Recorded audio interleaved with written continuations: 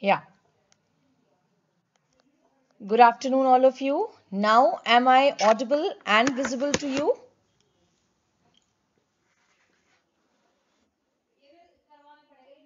Okay. So we are going to, if you can listen, if I'm visible and I'm audible clearly, please show me a thumbs up in the chat box so that we can begin with the session.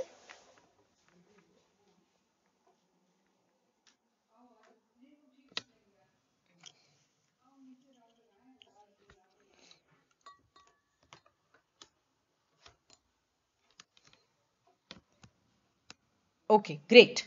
So this is a very important session where I'm going to revise maximum images in OBS and in OBS with you today. Tomorrow I'm going to take up your gynae session. Now, this is one of the repeat questions which was asked. This is a PYQ and they had shown you an image of a very healthy baby, right? And NEET is very fond of asking you images of healthy baby. So this, if they show you any image of a healthy baby and they ask you that in which condition do you see such a baby? So please remember that most important condition where you get macrosomia is diabetes. Please remember that the most common fetal complication of diabetes is also macrosomia. Macrosomia in Indian context, it means that the weight of the baby is more than equal to 4 kgs, right? And macrosomia is a complication which is seen both in gestational diabetes and in case of pre-gestational diabetes. Remember, I have sent you this PDF. The other PDF I didn't send you deliberately. I thought maybe, when you write, you will learn more. But I've seen so many requests of the other sessions PDF also that I will upload it on my Telegram today only. Now, the other risk factors for macrosomia, quickly remember that it is post-term pregnancy, diabetes, I've told you, multiparity, male sex and obesity, or excessive weight gain during pregnancy, right? Now, ACOG, I told you in the PYQ session also that ACOG recommends that whenever there is macrosomia, then in that case, what are the recommendations for macrosomia? ACOG recommends that if it is a non-diabetic female, then in a non-diabetic female induction, cesarean section should be done when the weight of the fetus is more than equal to 5 kgs, and in a diabetic female, cesarean section should be done if weight is more than equal to 4.5 kgs. Otherwise, we go for vaginal delivery. Now, as far as post-term pregnancy is concerned, remember that ACOG recommends that whenever pregnancy goes beyond 41 weeks, although post-term is 42 weeks, but ACOG says that whenever pregnancy goes beyond 41 weeks, you have to go for induction of labor. If they ask you what is the best mode of delivery in macrosomia, the best mode of delivery in macrosomia is vaginal delivery, unless and until in a non-diabetic female, if weight is more than equal to 5 kgs, and in diabetic female, if weight of the baby is more than equal to 4.5 kgs, right? Now, the second image over here, this is one of the ultrasound images, and here you can see proper funneling of the os. And one question which they can ask you is, from where are you going to measure the cervical length? Remember that ACOG says that in all females who have previous history of preterm labor, number one, plus they should have a singleton pregnancy this time. So in all such cases, you have to do measurement of cervical length starting from 14 to 16 weeks of pregnancy, right? So in this case, they may ask you that how are you going to measure the cervical length? Remember, TVS is the best method for measuring cervical length, and always for measuring cervical length, you have to measure the cervical length from the tip of the funnel. Can you see over here? From the tip of the funnel going up till the external os. So if you are a Marrow subscriber, in one of the GTs, you were given a question where various marks were made. So one of the mark was, over here, that are you going to measure the cervical length from here to here? No, this is incorrect. Are you going to measure the cervical length from here to here, no, this is also incorrect. Cervical length has to be measured going from the tip of the funnel and up till the external os. This is the correct method for measuring the cervical length, right? So measurement has to be from the tip of the funnel and up till the external os. Trans-abdominal scan is not reliable for measurement of cervical length, and this what you are getting funnel shaped appearance, this is what is called as funneling. Funneling is protrusion of the amniotic membranes into the cervical canal. So this is one more sign of incompetent os or preterm labor, right? But then the best thing to do whenever you want to diagnose incompetent os or whenever you want to diagnose preterm labor is to measure the cervical length. Now, what is the cutoff of cervical length for predicting preterm labor? For predicting preterm labor, it is 2.5 centimeters. And for diagnosing preterm labor, so this is how you predict preterm labor. To diagnose preterm labor, the cutoff length is 2 centimeters. Right? Clear to all of you? So this question you can get. This is one of the images which you might get in case of preterm labor. Right? Then over here, what are you seeing over here? In this case, what you are seeing is, you are seeing this over here. This black colored area means where there is fluid. Right? So these are all amniotic fluid pockets which you can see. And what are we measuring? We are measuring the largest vertical length of amniotic fluid pocket and in each quadrant. So what we are doing? We are measuring the largest vertical length in each quadrant and then we are adding it. This is what is called as amniotic fluid index, right? Now this, please remember, amniotic fluid index is not the most sensitive method for measuring amniotic fluid because it cannot be used in twin pregnancy. What is the best method for measuring amniotic fluid? Which is the best parameter? The best parameter is single deepest pocket. So out of all these, whichever is the largest vertical pocket, I am going to measure that, and that is the best parameter for amniotic fluid. Right? Now, amniotic fluid index, normally it is between 5 to 25 centimeters or you can say 5 to 24 centimeters. If it becomes less than 5 centimeters, that is oligohydramnios. If it is more than equal to 25 centimeters, that is polyhydramnios. Number one. Number two, single largest vertical pocket or single deepest pocket. The normal values are between 2 to 8 centimeters. If it is less than 2, it is oligo. If it is more than equal to 8, it is poly. Now, another thing which I want you to remember is that when you are taking out or measuring the biophysical score. In biophysical score, it is amniotic fluid index which is measured. Whereas in modified biophysical score, sorry. So just let me write it over here. In modified biophysical score, it is the single largest vertical pocket which you are going to measure. In case of biophysical score, it is amniotic fluid index which you measure.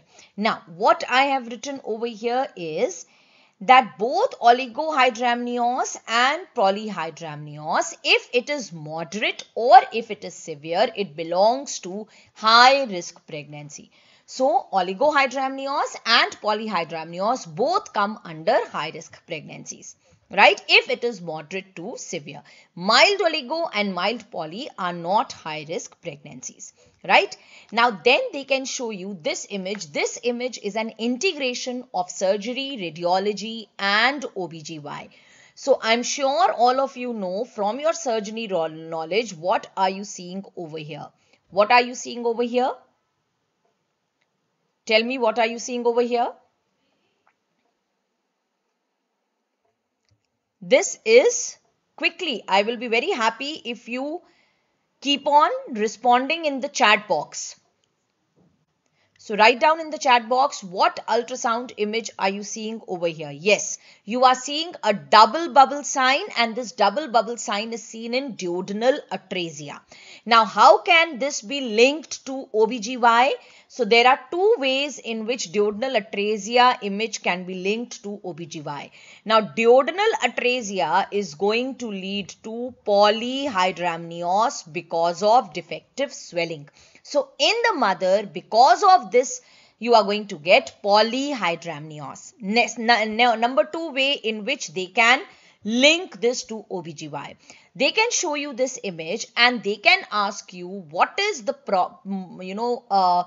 the most common problem which might be associated. This kind of a problem might be associated with which karyotype. So remember, duodenal atresia is associated with Down's syndrome. Right? So double bubble sign can be asked in OBGY in the form of two questions. Number one, duodenal atresia leads to polyhydramnios. Number two, duodenal atresia is seen in, it is associated with Down's syndrome. Clear to all of you? Yes, I want you to remember this image also. This image over here is again an integrated surgery, radiology and OBGY question. So tell me, what image are you seeing here? What sign are you seeing over here? What sign are you seeing over here?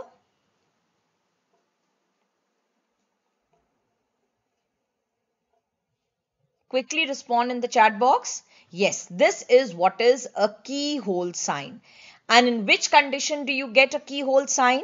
You get a keyhole sign in case of posterior urethral valve. Very good.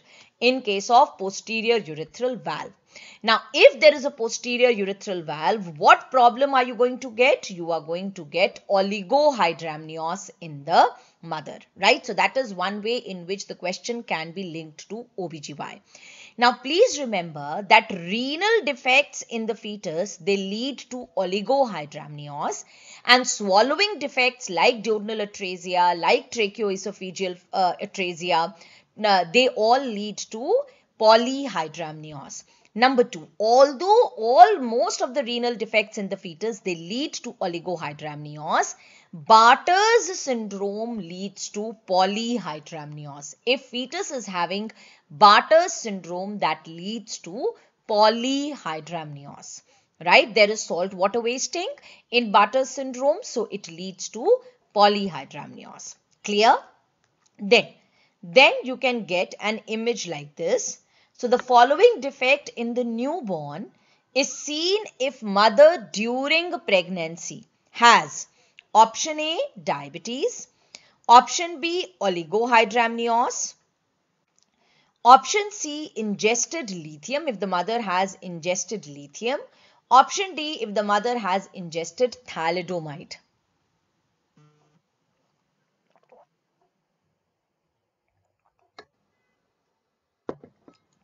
So what are you seeing over here in this image?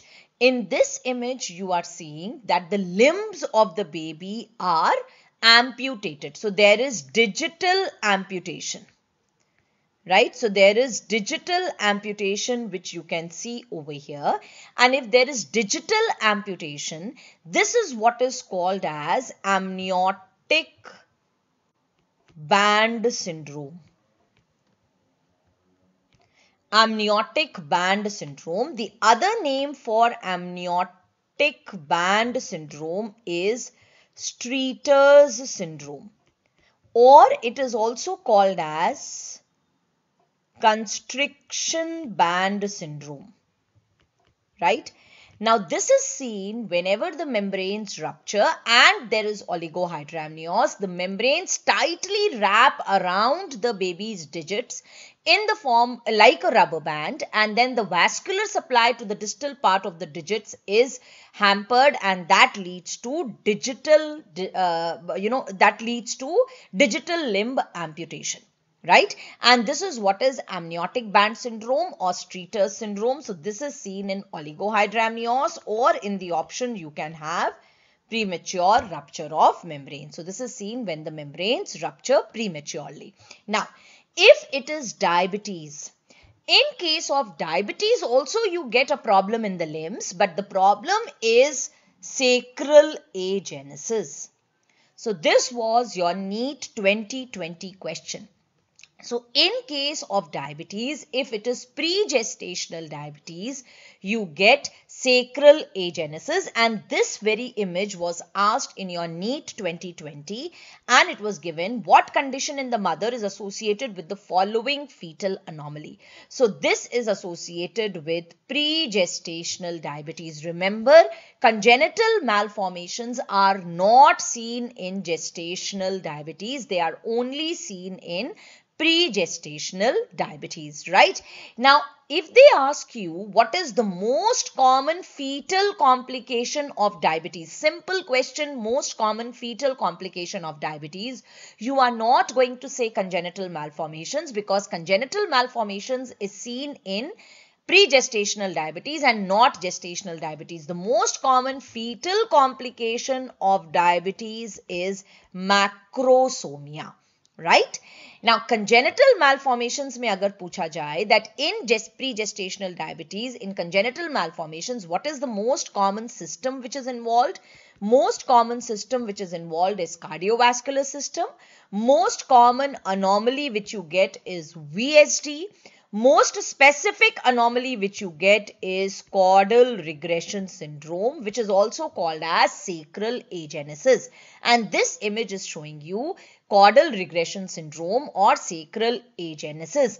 If they ask you most specific cardiovascular anomaly, then that is TGA, transposition of the great arteries. And if they ask you most common cardiovascular finding in a baby of overt diabetes, then the most common cardiovascular finding is HOCM.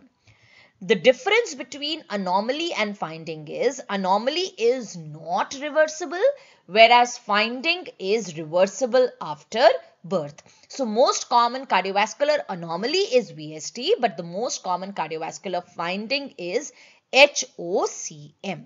Clear to all of you, right? Then another thing over here, another option over here was if the mother has ingested lithium. Now tell me, if the mother ingests lithium, what do you get in the fetus? So if mother ingests lithium, what malformation are you going to get, or what anomaly are you going to get in the baby? Tell quickly. I'm waiting for you to answer in the chat box.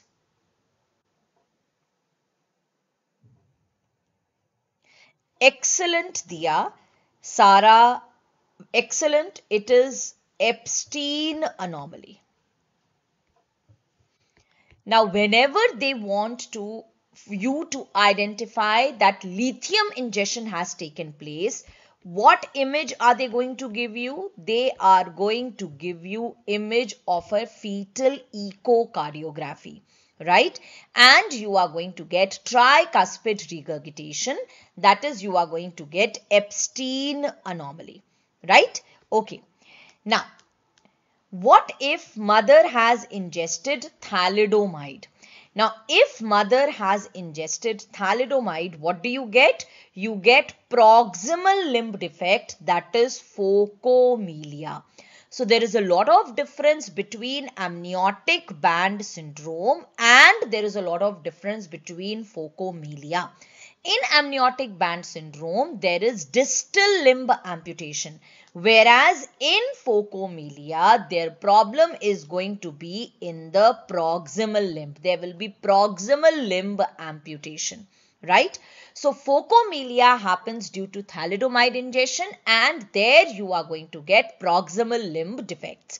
Clear? Now, one more drug can lead to problem in the limbs, and that is warfarin. So whenever mother has taken warfarin, it can lead to defective cartilage formation, and that leads to stippled epiphyses. So if they are showing you an X-ray, it is Sobhan Raj Sahu, you don't have to quit NEET PG 2023. There is still time. Just give it your best shot. There is no need for any one of you to quit. You haven't come this far just to quit, right? Okay. This video will be available later on also, don't worry. Now, stippled epiphyses. So, whenever they show you an image of a baby where they are showing you the X-ray image of the baby and you are seeing stippled epiphyses, then that means mother has taken warfarin during pregnancy, number one. Iske saath saath, another thing which happens when mother takes warfarin during pregnancy is you get depressed nasal bridge. You get a depressed nasal bridge which is called as saddle deformity. Depressed nasal bridge or saddle deformity. Right? Clear to all of you? Okay. So, whenever a mother takes warfarin during pregnancy, you get stippled epiphyses, depressed nasal bridge, choanal atresia, and in 50% cases, CNS abnormalities. Maximum abnormalities happen when warfarin is taken between 6 to 12 weeks. That is a broader range. A narrower range is when warfarin is taken between 6 to 9 weeks. And the dose of warfarin, if it is more than 5 milligrams per day, then that is also highly teratogenic. Clear to all of you, right? And warfarin embryopathy, what is this called as? This is called as chondrodysplasia. So if you see that in your image they have given you the entire X-ray of the baby with stippled epiphyses, depressed nasal bridge, right, or saddle shaped nose, then that means it is because of warfarin injection, right? Now, the other thing which I want to tell you about drugs is, anti-epileptic drugs. Now, anti-epileptic drugs, what is the most common congenital malformation which anti-epileptic drugs lead to? So, the single best answer is neural tube defect, and the second best answer will be cardiac malformation. So, anti-epileptics, they lead to neural tube defect in the baby and it leads to cardiac malformation. That's the second best answer. Maximum teratogenicity with anti-epileptics, the drug which has maximum teratogenicity is valproic acid, followed by phenytoin and phenobarbital. The least teratogenic anti-epileptic drugs are lamotrigine and levetiracetam. Now comes the most important confusing area, that if a female is on anti-epileptics, how much folic acid supplementation you should be giving to her, and various people have various answers to this. I am not saying anyone is right or anyone is wrong, because various societies have different answers to this. If you follow the ACOG guidelines specifically say that the dose of folic acid which has to be given if a female is on anti-epileptic drugs is 400 micrograms per day, right? So till now, because Williams 25th edition did not have any say on how much is the dose of folic acid when anti-epileptic drugs are being given, we used to follow the ACOG guidelines. Now I am making you read what Williams 26th edition page 1129 has to say. Read it for yourself. Preconceptional counseling, this is in the chapter of epilepsy. Oral folic acid supplementation with 0.4 mg per day is begun 1 month before conception. The dose is increased to 4 milligram when the woman taking anti-epileptic medication becomes pregnant, irrespective of the medication. ऐसा नहीं है कि if she is taking valproic acid, then only you have to give her 4 milligrams, or if she is taking phenytoin, then only you have to give her 4 milligrams. So before she conceives, you give her 400 microgram. The moment she conceives and she is on anti-epileptic drugs, you are going to change the dosage from 400 micrograms. Now you are going to make it 4 milligrams. Clear? Have you read it? Meet, where is Dr. Meet? Something came by Dr. Meet. Right? Clear to all of you? So this is exact, these are exact lines of Williams, and that is why I have put it over here so that there is no confusion. Lamotrigine and levetiracetam are the safest anti-epileptics during pregnancy. Someone was asking me what is the dose for sickle cell anemia. For sickle cell anemia, in sickle cell anemia, the dose of folic acid is 5 milligrams per day. For treating megaloblastic anemia or folic acid deficiency anemia, the dose is 1 milligrams per day, right? Then the routine daily allowance of folic acid is 500 micrograms per day. Clear to all of you? Yes? So over here, my entire focus, your entire focus should be on these lines, that before anti-epileptics, any female who is on anti-epileptic drugs, before she conceives, the dose is 400 micrograms. The moment she conceives, the dose becomes 4 milligram, irrespective of the anti-epileptic medication. Right? Okay. Now, next very important thing is an image of fetal alcohol syndrome. They may ask you about fetal alcohol syndrome. In fetal alcohol syndrome, you get a triad of microcephaly, growth restriction, and typical facial features. So there will be a triad of microcephaly, growth restriction, and typical facial features. Yes, obviously, if there is previous history of neural tube defect, then the dose is 4 milligrams per day. And if there is no previous history of neural tube defect, then the dose is 400 micrograms per day. Right? So I hope, yes, Goa's famous beer bar. Excellent Medico Forever. Excellent. That is the mnemonic which I have told all of you in the Marrow app. Over here, I want to just make it very simple that in case of fetal alcohol syndrome, you are going to get microcephaly, growth restriction, and typical facial features. In typical facial features, there is going to be indistinct philtrum, small palpebral fissures. So the eyes are going to be very small. There will be indistinct philtrum, and there is going to be thin upper lip or thin vermilion border. Right? So these are features of fetal alcohol syndrome. Clear?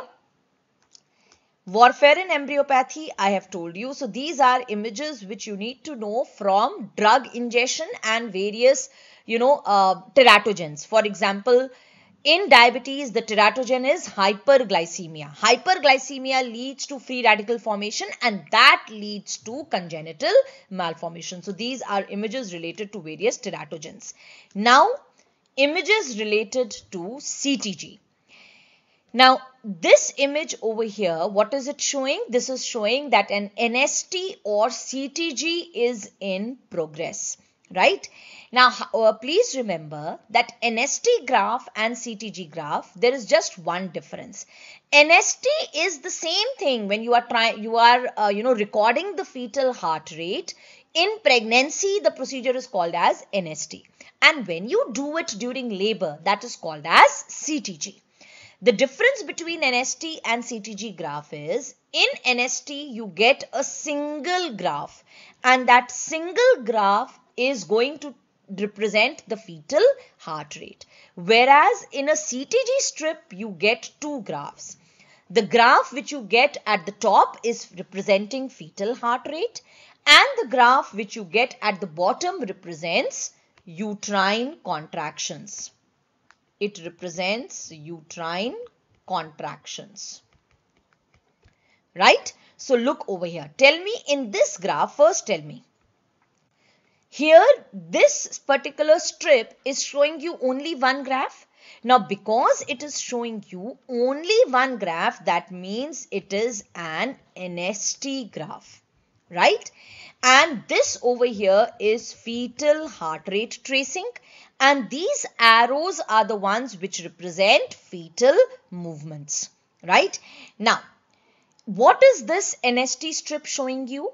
This NST strip is showing you that with fetal movement, fetal heart rate is increasing. Can you see that with fetal movement, fetal heart rate is increasing? Yes.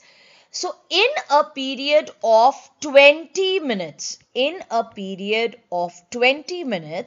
you are getting 2 or more than 2 accelerations, that means the NST is reactive.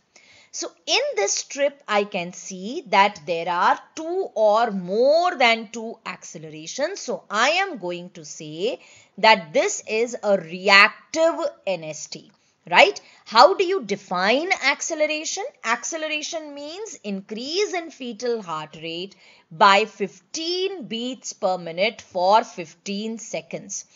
So whenever a female comes to us with decreased fetal movement, the first test which you do, the screening test which you do is NST. You make a female lie down comfortably, preferably in the left lateral position, and you attach the NST machine, and over here there is going to be a bell. You are going to tell this female that there is a bell or a button which she has to press whenever she experiences fetal movements. And these fetal movements will then be recorded in the form of arrows in the NST strip. Right? अब जब हम NST strip को read करेंगे, I will have to be sure that when fetal movement is happening, fetal acceleration is also happening. If I am getting 2 or more than 2 accelerations in a period of 20 minutes, that means NST is reactive. Clear to all of you? If in a period of 20 minutes you are not getting 2 accelerations, then in that case you are going to repeat NST for 20 more minutes. So to call it as a non-reactive NST, total you have to do NST for 40 minutes. Clear to all of you? Yes? Now come over here. Again, this is an NST strip. In this NST strip, again I am seeing fetal heart rate. But what is the shape of the fetal heart rate? Isn't it looking like a wave? Right? Can you see a wave-like pattern? This wave-like pattern is called as sinusoidal heart rate pattern. And this sinusoidal heart rate pattern is seen whenever there is fetal anemia. Whenever there is fetal anemia, you are going to get sinusoidal heart rate pattern. And this you get in case of RH incompatibility, in case of twin-to-twin transfusion syndrome, and in case of vasa previa. Now, same thing you can get on CTG strip also. So, whenever you are getting a sinusoidal heart rate pattern, that means it is an indication for immediate termination of pregnancy. Sinusoidal heart rate pattern is an indication for immediate termination of pregnancy. Right? So, this image is sinusoidal heart rate pattern. Then, now, first tell me, is this an NST strip or a CTG strip? Is this an NST strip or a CTG strip? What are you seeing over here? This is Doppler. Arey na baba. This over here, what are you seeing? You are seeing two graphs over here. So this upper graph is fetal heart rate. The bottom one is representing uterine contraction. So this is a CTG strip. Now what we are seeing is that when the uterus is contracting, fetal heart rate is decreasing. Right, when the uterus is contracting, fetal heart rate is decreasing. This means I am looking at some kind of deceleration. Increase in heart rate was acceleration. Decrease in heart rate is deceleration. Now you will have to look at whether this deceleration is gradual or not. सबसे पहले देखना है कि deceleration gradual है कि sudden है. So over here what I am seeing is that the deceleration is gradual. Right? So see over here. This is also a deceleration. Right? Is this deceleration gradual or is it sudden? This is again a gradual deceleration. This over here, check this out. This over here is also deceleration. Now this deceleration, is it gradual or is it sudden? This deceleration is sudden. Right? So first of all, whenever you get a deceleration, check whether it is gradual or whether it is sudden. Gradual deceleration का मतलब है either it is early deceleration or it is late deceleration. Sudden deceleration का मतलब है variable deceleration. Sudden deceleration is seen only in variable deceleration. Gradual can be early or it can be late. The next thing which you have to see is whether the deceleration is corresponding with the uterine contraction or not. What do I mean by corresponding? That when the contraction begins, the deceleration begins, and when the contraction ends, the deceleration ends. Right? Like it is happening over here.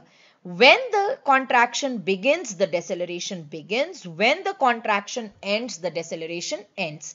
So if the deceleration is exactly corresponding to the uterine contractions, then it means you are looking at early deceleration. Early deceleration is seen in case of head compression, and head compression may occur during labor, and that is why it is physiological. Right? So it is physiological. Right? Now look at this deceleration over here.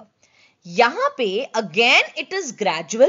So either it has to be early or it has to be late. Now the contraction begins here, लेकिन deceleration अभी start नहीं हुआ. जो dip है fetal heart rate में, that hasn't started yet. When the uterine contraction is at the peak, at that time the deceleration is beginning. And when the contraction ends, the deceleration doesn't end. The dip in fetal heart rate continues even beyond the uterine contraction. इसका मतलब this is late. इसका beginning भी late है. इसका end भी late है. It is beginning after the uterine contraction and it is ending after the uterine contraction. And this is what is called as late deceleration. Please remember, late deceleration is seen in uteroplacental insufficiency, and this is the worst kind of deceleration to happen. Right? Now, then comes your third CTG finding over here. Now, in this CTG graph, what I am seeing, that dip हो रहा है, but it's a very sudden dip. Right? And whenever you get sudden dip, that is what is variable deceleration. And variable deceleration has a very variable relationship to the contraction. Sometimes it is going to happen at the beginning of the contraction. Sometimes it is going to happen at the middle of the contraction. Sometimes towards the end of the contraction. So the relationship of the dip in fetal heart rate and the uterine contraction is variable. Please remember, Vice Chancellor, VC. So variable deceleration is seen in case of cord compression. Now this is something which all of you remember. But cord compression मिलता है जब भी oligohydramnios होता है, तब हमें cord compression मिलता है. Right? So this means that variable deceleration can be seen in case of oligohydramnios. Oligohydramnios कब मिलता है? जब membranes rupture होती हैं. So in case of PROM also you can get variable deceleration. Clear to all of you? Yes. Now I want all of you to notice over here something. This is the dip in fetal heart rate. जब ये deceleration is recovering, right? At that time, you are seeing a slight increase in fetal heart rate. This increase in fetal heart rate may happen at the beginning of the deceleration or at the towards the end of the deceleration, and these are called as the shoulders of variable deceleration. So the slight increase in fetal heart rate which happens either at the beginning or at the end of the deceleration, variable deceleration, is called as shoulders of variable deceleration, right? So these are shoulders of variable deceleration. When there is cord compression, that is one indication for doing amino infusion. Now, जितनी भी CTG findings होती हैं, we classify them into category 1, category 2 and category 3. Category 1 CTG finding means absolutely normal CTG. Absolutely normal CTG का मतलब है fetal heart rate will be between 110 to 160 beats per minute. There will be a beat-to-beat variability of 5 to 25 beats per minute. So, this is how fetal heart rate is. It is never regular, right? This is the kind of graph which you get. If you start getting a graph like this, this means it is fixed fetal heart rate, and fixed fetal heart rate is never good, right? Fixed fetal heart rate is never good. So beat to beat variability should be present and it should be 5 to 25 beats per minute. In case of CTG, there should be no late decelerations, no variable decelerations. Early decelerations may be present or they may be absent. Acceleration may be present or may be absent. See, remember, NST में क्या important है? NST में acceleration important है. CTG में acceleration है या नहीं है doesn't matter.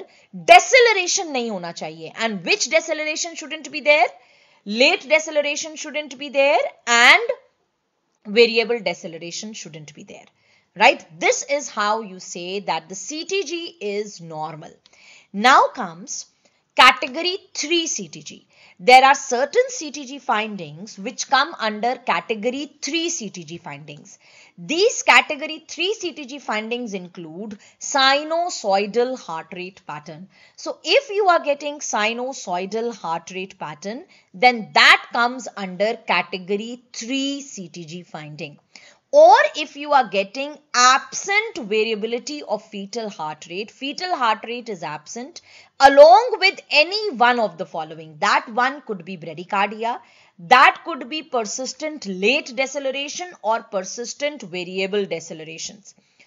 That comes under category 3 CTG findings. So instead of writing that there is fetal distress in a question, they can give you that the CTG showed category 3 findings, or they can say that there was absent variability with persistent late deceleration. What is the next step? So whenever you are getting category 3 CTG findings, the important thing is that now I have to go for immediate delivery. I have to do a cesarean section, right? Because there is fetal distress. But the other important thing is that while I am preparing the patient for cesarean section, I have to give in utero resuscitation. In utero resuscitation का क्या मतलब होता है? In utero resuscitation means you will place the patient in left lateral position. अगर आप patient को oxytocin दे रहे थे, if you were giving oxytocin, you will stop oxytocin. You will give her oxygen, right? You will give her IV fluids and you are now going to take her up for cesarean section. So see, category 3 CTG finding means immediate termination of pregnancy and intrauterine resuscitation. Intrauterine resuscitation में left lateral position, stop oxytocin, give her oxygen by mask. Clear to all of you, right? Now suppose you get a question like this. The CTG graph done in a female G2P1 undergoing induction of labor is shown in the image. All of the following are true statements with respect to the condition shown. Option A, it can be seen with mesoprost. Option B, graph shows prolonged deceleration. Option C, graph shows uterine hyperstimulation. Option D, graph shows variable deceleration.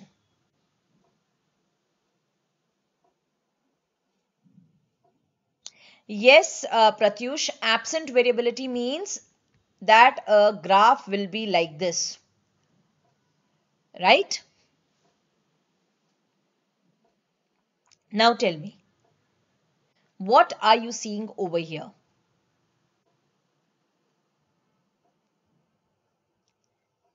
Now, in this, what are you seeing?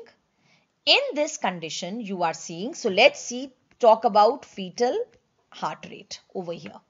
सबसे पहले fetal heart rate वाला graph देखो. In fetal heart rate graph, सबसे पहले tell me whether it is CTG or whether it is NST. This is CTG. Now tell me what is the baseline fetal heart rate. Baseline fetal heart rate is somewhere over here, which is around 130. 130 beats per minute. Variability. Is variability present? Yes, variability is present, but variability is decreased. I can see, yes, variability is present, but there is slightly decreased variability. So, yes, variability present, but it is decreased. Right? Then, can you see whether there is acceleration or whether there is deceleration? Yes, Yukta, sinusoidal pattern is also, it also comes under absent variability. That is why it is a category 3 CTG finding, right? Now, what are you seeing over here? You are seeing over here that there is a deceleration, right? So, I can see a deceleration over here. So, yes, deceleration is seen. Now, as I told you, acceleration का क्या मतलब होता है? Acceleration means increase in fetal heart rate by 15 beats per minute for 15 seconds. Similarly, deceleration means dip in fetal heart rate by 15 beats per minute for 15 seconds. Maximum deceleration can last for 2 minutes. Maximum deceleration may last for 2 minutes. If a deceleration lasts for 2 to 10 minutes, that is called as prolonged deceleration. So, if a deceleration lasts for 2 to 10 minutes, that's a prolonged deceleration. And if deceleration lasts for more than 10 minutes, so अगर हमें लगता है कि deceleration is lasting for more than 10 minutes, then that's not a deceleration. Then it's not a deceleration. It is a change in baseline fetal heart rate. So normally decelerations last maximum up till 2 minutes. If they are lasting for 2 to 10 minutes, that's a prolonged deceleration. And if a deceleration lasts for more than equal to 10 minutes, that's a change in baseline fetal heart rate. Now, in this case, what I am seeing, first of all, remember, each big square on a CTG strip is 1 minute, right? So, this deceleration over here is lasting for 1 minute, 2 minutes, 3 minutes and somewhere around 3.5 minutes, right? So, this means, yes, this is prolonged deceleration, right? Now, this is one thing which I have understood, that it is, the graph is showing prolonged deceleration. The other thing is that you have to look at uterine contractions. Now, if uterine contractions, if they are happening 3 contractions in 10 minutes, then that indicates adequate uterine contractions, right? If the contractions are more than equal to 5 in 10 minutes, then that is what is uterine hyperstimulation, or it is also called as tachysystole. In this case, what I am seeing, till here uterine contractions were normal. Ab yahan pe what I am seeing is hyperstimulation. A number of uterine contractions happening one after the other. Right? So yes, the graph shows uterine hyperstimulation. Please remember, whenever you are doing induction of labor with either misoprost or oxytocin, then uterine hyperstimulation may happen and it may lead to prolonged deceleration. So all these three statements are correct. So all of the following are true with respect to the condition shown, except. Over here the word except is missing. Except. So except में आ जाएगा option D. This is not variable deceleration. Is that clear to all of you? So yes, this is prolonged deceleration. There is uterine hyperstimulation. This uterine hyperstimulation can lead to prolonged deceleration, and uterine hyperstimulation can be a result of drugs like misoprost and oxytocin. Clear to all of you? Yes. Just one more thing. Sometimes, ये जो variable decelerations होते हैं, they occur in such a quick succession that in your CTG strip you may get an image like this. Right? So if you are getting a CTG strip with deceleration like this, that also means variable deceleration. Here variable decelerations are happening in a very quick succession. Right? So this is also variable deceleration. Okay.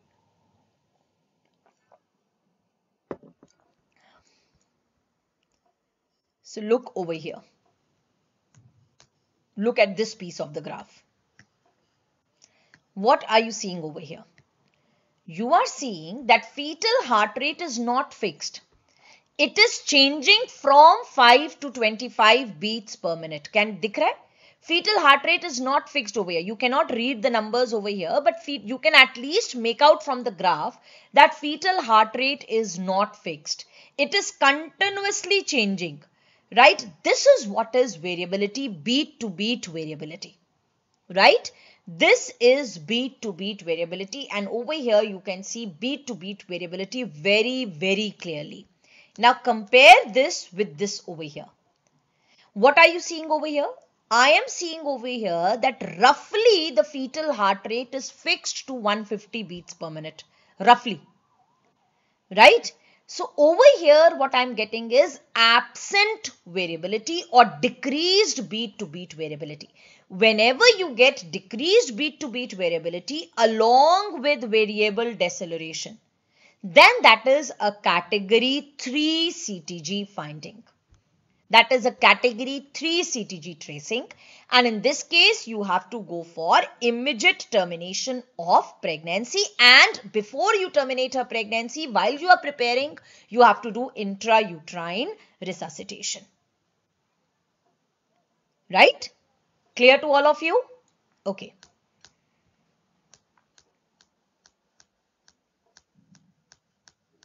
Now, this image over here. This image which you are seeing over here,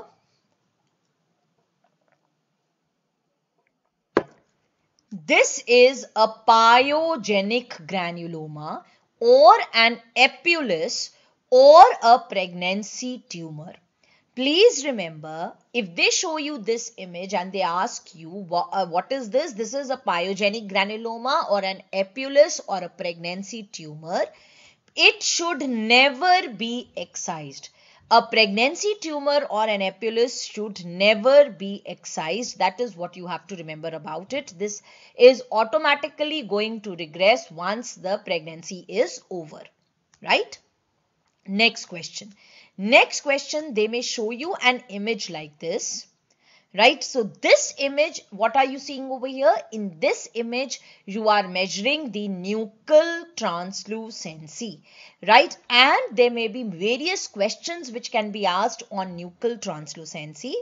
In nuchal translucency, they can ask you a question. True statements with respect to measurement of nuchal translucency are: number one, it should be measured in mid-sagittal plane. Yes, it should be measured in mid-sagittal plane. It should be measured when crown rump length is between 45 to 84. Someone has written, should tocolytics be used in resuscitation? In intrauterine resuscitation, that depends upon if there is uterine hyperstimulation and आपने oxytocin बंद कर दिया है तब भी uterus hyperstimulate कर रहा है, then you are going to use tocolytics also for intrauterine resuscitation. Normally we don't use a tocolytic, but if there is uterine hyperstimulation, then you are going to use. Clear? Measured when crown rump length is between 45 to 84 millimeters. Yes, it should be measured from inner border to inner border. So all these are prerequisites for measuring nuchal translucency, and these should be on your tips, right? Prerequisites for measuring nuchal translucency. Head should be partially extended. No, head should be in neutral position. It is done between 12 to 15 plus 6 days. No. For nuchal translucency, ultrasound is done between 11 to 13 weeks plus 6 days, right? The other thing which you have to remember is, while measuring nuchal translucency, measurement has to be taken from the widest area and amnion should be seen separately. So these are all prerequisites for measuring nuchal translucency. If nuchal translucency is more than equal to 3 millimeters, the most common reason will be a trisomy, and the most common trisomy will be 21 followed by 18 followed by 13. Second most common is Turner syndrome, and third most is cardiac defect. Now a similar image which you may confuse is that of cystic hygroma. Now in cystic hygroma also the image is very similar to nuchal translucency image, but the difference is, in cystic hygroma this fluid filled area will be larger than nuchal translucency, number one. Number two, it is going to extend more than what nuchal translucency was extending, and a septa may be present.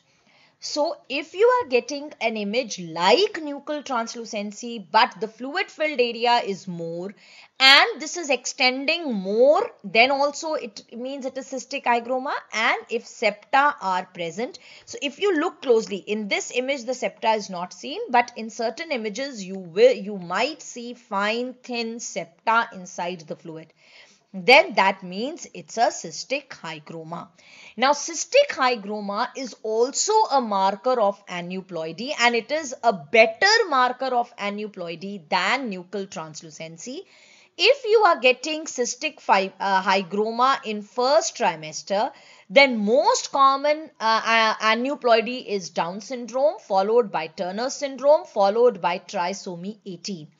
But if you are getting a cystic hygroma in second trimester ultrasound, for the first time you are getting a cystic hygroma in second trimester ultrasound, then in 75% cases it is Turner syndrome. First trimester hai, to maximum cases are because of Down syndrome, then Turner syndrome, then trisomy 18. Right? Now, as I told you, that cystic hygroma is a better marker of aneuploidy than Turner syndrome. But suppose karyotype comes out to be normal in a patient of cystic hygroma, then that indicates congenital heart disease like hypoplastic left heart or coarctation of aorta, or Noonan syndrome or hydrops fetalis. Right? Clear to all of you? Another very important thing. Increased nuchal translucency in first trimester.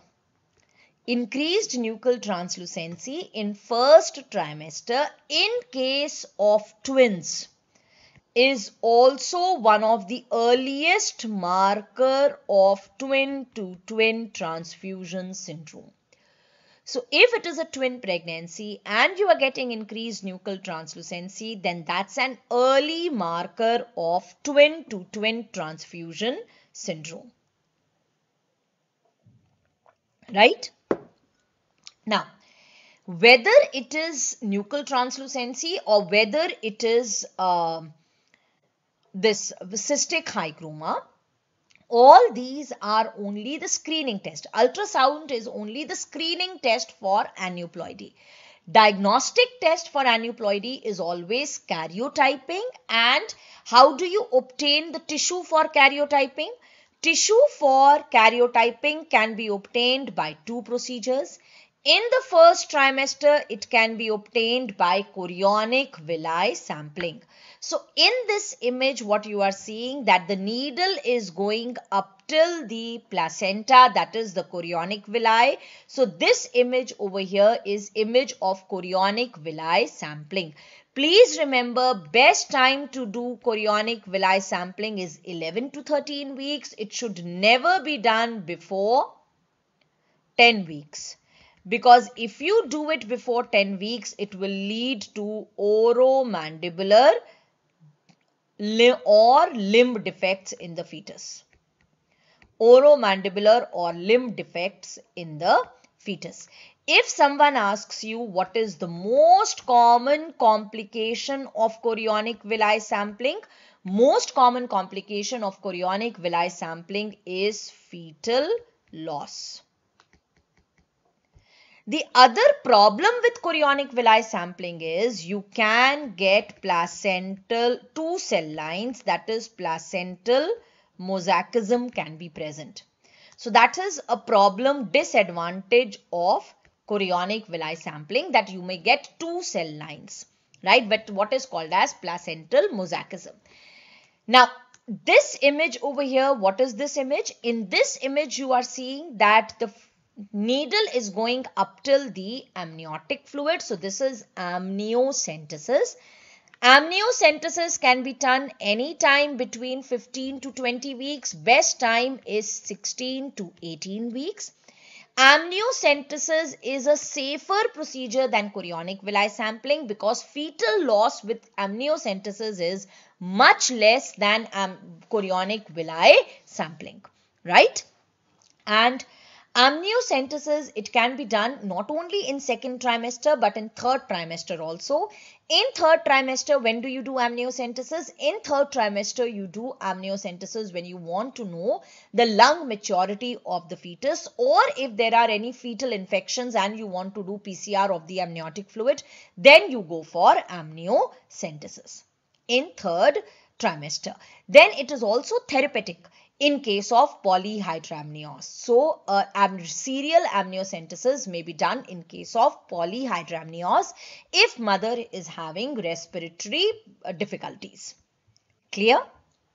But yes, amniocentesis is a safer procedure than chorionic villi sampling. Now, what image are you seeing over here? First, tell me what image is this? And then tell me what is the anomaly which you are seeing over here. What chromosomal anomaly are you seeing over here? This image is a karyotyping image, right? And in this karyotype, what am I seeing? I am seeing that this is an XY individual. Right, this is an XY individual. That means this is a male child.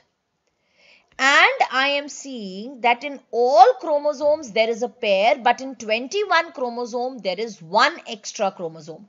So this male child has trisomy 21. Clear to all of you? So the diagnostic test for aneuploidy is karyotyping.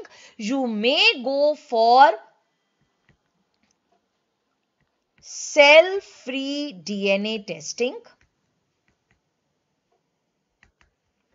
fetal cell-free DNA testing. That is a non-invasive prenatal test, but then it is a secondary screening test. It is not a diagnostic test.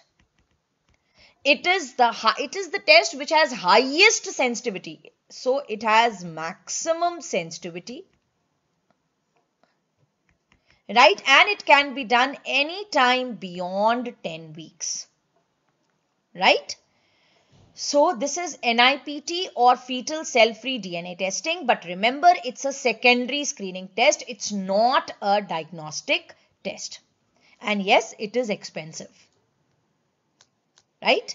Then coming to images of placental anomaly. Now, in this image, what you are seeing? In this image, you are seeing that there are two lobes of the placenta, right, which are approximately of the same size, right, and they are connected by blood vessels. So this is placenta bilobata, right? Similar kind of image, but here one part of the placenta, one lobe of the placenta is small, the other one is big, and it is connected by blood vessels. So this is placenta subcinturiata, right? Go to the next image. If you get an image where there is a small lobe which is separated from the main lobe and there are no connecting blood vessels, then that is placenta spuria. Now, over here what you are getting? Over here you are getting that the fetal side of the placenta is small and it is surrounded by the maternal side of the placenta. It is surrounded by the maternal side of the placenta. And in between them, can you see over here this arrow pointing towards a valve-like thickening? So this over here is your circumvallate placenta. Yes, someone said pani puri shape. Yes, this is pani puri shape, right? So fetal side is small, maternal side is big, and you are getting a thickening in between. This is a circumvallate placenta. Complications which can be seen with circumvallate and circummarginate placenta are abruptio placenta, preterm labor, and fetal growth restriction. All these complications are more with circumvallate than with circummarginate.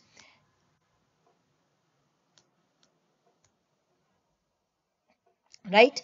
Now, in this over here, this is the fetal side of the placenta, right? And this over here is maternal side of the placenta, and you are not seeing there is no thickening, and that means this is circummarginate placenta, right? Clear to all of you? So this is a circummarginate placenta. Now look over here. This is normally how the cord is inserted. Normally the cord is inserted in the center of the fetal side of the placenta. This is normal cord insertion. Compare it with this image. Over here you are seeing that the cord is inserted to the margins of the placenta. Now whenever the cord is inserted to the margins of the placenta, that is such a placenta is called as battledore placenta, and such an insertion is called as marginal insertion of the cord. Right, so this over here is a battledore placenta. Now look over here. What you are seeing over here? In this image you are seeing that the cord has bifurcated into blood vessels. And it is these blood vessels which are now going and getting attached to the placenta. This is what is called as velamentous insertion of the cord. So in velamentous insertion of the cord, this is another image. So if this over here is the placenta, this is the cord. Cord is going to stop few centimeters before the placenta. The blood vessels are going to lose the Wotton's jelly, and the blood vessels will individually go and get attached to the placenta. This is velamentous insertion of the cord, which may lead to vasa previa, right? Now, these are 3 ultrasound signs of early pregnancy. I have done these signs with you in the PYQ session also. So, in this image, what you are seeing? In this image, you are seeing That is, gestational sac has been formed, and in other words, blastocyst has inserted inside the endometrium. This is what is called as intradecidual sign, right? Then this over here is double decidual sac sign. In double decidual sac sign, you can see that the blastocyst is surrounded by two rings. The inner ring is decidua capsularis, the outer ring is decidua parietalis. So double decidual sac sign is due to decidua capsularis and decidua parietalis, right? And the third is double bleb sign. In double bleb sign, you are seeing two bleb-like two bubbles inside the sac, and this is due to formation of yolk sac and amniotic sac. So this is double bleb sign. Double decidual sac sign and double bleb sign indicate intrauterine pregnancy, whereas intradecidual sign only indicates pregnancy. It does not indicate intrauterine pregnancy. Intrauterine pregnancy is indicated by double decidual sac sign and double bleb sign. So these are all questions which were asked in your previous years, right? Now, this image over here, this is a specimen of anencephaly, right? And I'm sure in your undergraduate times, all of you have seen this specimen. In anencephaly, the cranial vault is absent. The most common presentation which you get in anencephaly is face presentation. It is more common in girls, right? This is more common in female fetuses, I should say. It's more common in female fetuses. Right? Now, anencephaly leads to polyhydramnios. It can lead to preterm labor, and it can also lead to post-term pregnancy. Post-term pregnancy is more common than preterm labor. This is because the adrenal glands of the fetus are also absent in case of anencephaly. On ultrasound, you may get a shower cap sign, right? Shower cap sign. Now I'm showing you the ultrasound images of anencephaly. Now in anencephaly, you may get image like this. So what you are seeing over here is a Mickey Mouse face sign. So a triangular face, that is Mickey Mouse sign with bulging eyes. So can you see a triangular face with bulging eyes, right? This is what is your on ultrasound. Anencephaly appears like this. So this is frog eye sign, and this is what is called as Mickey Mouse sign. And over here, this is the shower cap sign. Because of absent vault, you get shower cap sign, right? Now, if image is given like this, it is very easy to recognize, but sometimes this is your gynae set question, where you get an image like this. Over here, you can see the bulging eyes. So this is bulging eyes, absent skull, and this is also an ultrasound image of anencephaly. Now, anencephaly can first be recognized, earliest it can be recognized by 10 weeks. That means on first trimester ultrasound. But for the best diagnosis, ultrasound should be done at 14 weeks, that is in second trimester. Anencephaly is the earliest congenital anomaly which can be recognized on ultrasound, right? So it can earliest be recognized by 10 weeks, best it can be recognized by 14 weeks, right?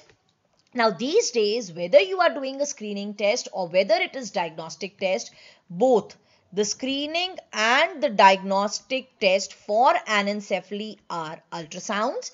In anencephaly, alpha fetoprotein levels are raised, but the most specific biochemical marker for anencephaly is acetylcholine esterase. Acetylcholine esterase. Right? Clear to all of you? Now, Do not confuse anencephaly image with encephalocele. What is encephalocele? See, both anencephaly and encephalocele are neural tube defects, and that too cranial defects, right? Now, in case of anencephaly, so when the neural tube is formed, the cranial neuropore fails to close. The cranial neuropore fails to close, and because of this there is no skin, there are no meninges, the entire skull is absent. In case of encephalocele, there is a small defect in the neural tube, and through this small defect the brain tissue herniates out enclosed in skin. So as you can see, the brain tissue has herniated out and it is enclosed in with skin. This is encephalocele. So in encephalocele, skull will be present, meninges will be present. In anencephaly, no skull, no meninges, right? So this is how the ultrasound image of encephalocele is going to appear. You are going to see that the skull is present, and you are going to see the meninges are present, and there is a small protrusion which is happening, and this is what is encephalocele, right? Now mostly the defect is seen in the squamous part of the occipital bone. Clear? Then caudal defects in the fetus, they could be the meningocele or they can be meningomyelocele. What is the difference in meningocele and meningomyelocele? In meningocele, it is only the meninges which herniate out. The spinal cord doesn't herniate out. In meningomyelocele, you will also see the spinal cord coming out along with the meninges. So over here, what you are seeing is, in this case, what I am seeing is that this is a caudal defect, and I can see that yes, the meninges have herniated out, and I can also see something inside. It's not clear. अगर केवल CSF होता, so this black area would have been very clear black. This is not clear black. There is something inside it because it is not very clear black. So this means I am looking at an ultrasound image of meningomyelocele. Right? So all these are varieties of spina bifida, and I'm sure you know spina bifida more than me through your surgery faculty. So they can be spina bifida occulta, they can be spina bifida aperta, right? And then it can be further divided into meningocele and meningomyelocele. So this over here is an image of meningomyelocele, number one. Number two, when you do skull ultrasound, in case of spina bifida, there are certain characteristic features which you may get, and this over here are the characteristic images which you get when you do ultrasound of skull in case of spina bifida.